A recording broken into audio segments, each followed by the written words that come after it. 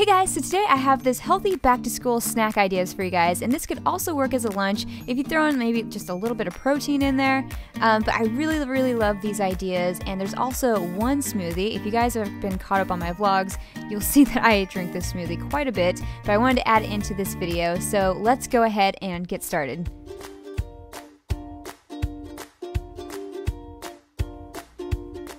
So for the first snack idea, I have some guacamole deviled eggs, and these are so delicious, and it just calls for a few ingredients. So I have some hard-boiled eggs. I actually have 3. I'm also going to use 1/4 cup of cilantro, 1 avocado, a tablespoon of chives finely chopped, and also a tablespoon of lime juice, some sea salt, and also red pepper flakes and chili powder for garnish. But I'm going to go ahead and slice these eggs in half, and again, I'm just taking 3. And then after that, I'm going to remove the yolks and place those in a bowl. So after I remove all the yolks and place those in a bowl, I'm going to slice my avocado in half. And in the beginning shot, I actually had 2 avocados. Didn't mean that, I'm just using 1. But I'm gonna go ahead and cube my avocado. This is the way I like to do it, just going vertical and horizontal. Then I like to squeeze out the bits inside the avocado, of course, into the bowl with the yolks. And this is going to be creamy and delicious and awesome. So after that, I'm just going to add my cilantro and also my chives. And this is what it looks like now. I'm going to take just half of that lime, and this is an amazing squeezer. I totally suggest you get one of these. This isn't sponsored. I'm just a fan of lime and lemon squeezers. And then I'm just gonna add a dash of salt and also some crushed pepper,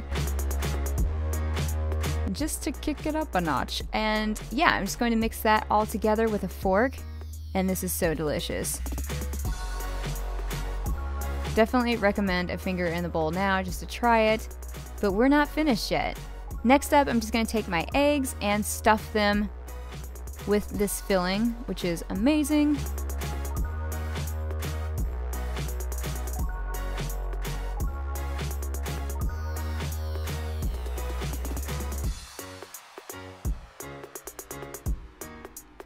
So now that I have my eggs filled, I want to garnish it with a little chili powder. And this makes it look even better and taste even better. It's so good. Okay, moving on to the next snack. This is a tasty little pesto salad, and it is so good, so refreshing and amazing. And again, you only need a few things to make this. I'm going to be using some olive oil, pesto, which I actually uploaded a video on that earlier, so check out the description bar for that, pine nuts, also tomatoes, fresh basil, cucumber, and salt and pepper. So to start, first off, I've grabbed a handful of these smaller tomatoes, and I'm just going to chop them however I want. Some of them I'm not even going to chop because I like some of them whole in this salad, which is really tasty. Next up, I'm just going to use half of this cucumber. And what I like to do is make some slices, and then I'll cut those slices into 4ths. So just making it nice and chunky. I like chunkier bites, bigger bites.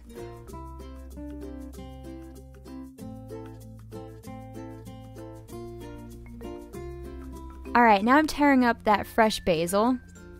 And you can really just add the full leaves in there, or you could tear them up however you want. So next up, I'm using some olive oil. I'm really just using just a splash of this, so not too much. And then I'm going to grab my pine nuts and add those as well. And now for the pesto. This is actually a paleo pesto, and I made this earlier on my channel, so if you want to see that video, it'll be linked down below in the description bar. But this is really simple and quick to make, and it tastes so good, and it really will transform the salad, so definitely check that out. And next up, a little salt and pepper, and I'm going to mix this all together, and it'll be good to eat.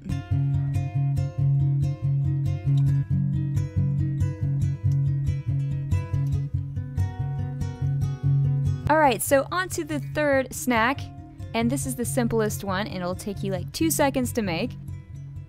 So I just have 1 apple, almond butter, also some cinnamon and clove spices. Alright, so the first thing I'm going to do is just take my red apple and slice it up.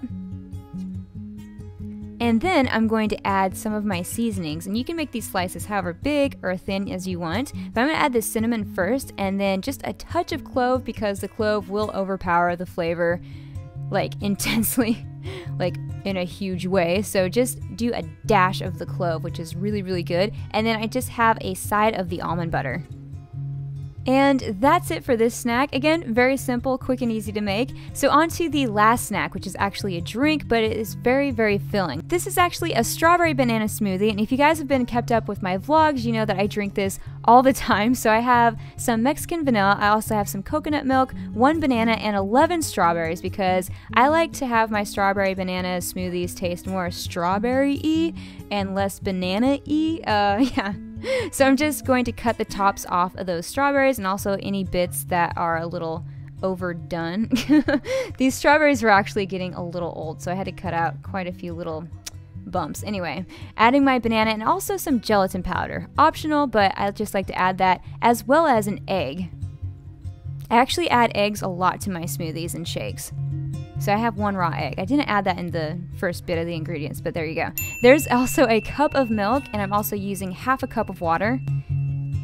And then I'm just going to mix that up or blend that up, and this is when it starts looking nice and pretty and pink, and oh my gosh, it's so good. So now I'm just going to add about 4 ice cubes. And this is the finished drink, and it is amazing. You absolutely have to try this smoothie out.